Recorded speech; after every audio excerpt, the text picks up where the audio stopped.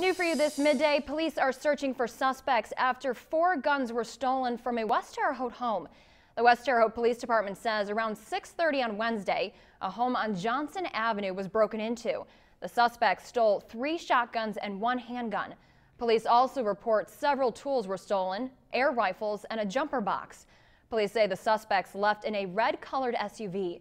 If you have any information about this, please call Crime Stoppers at 812-238-STOP.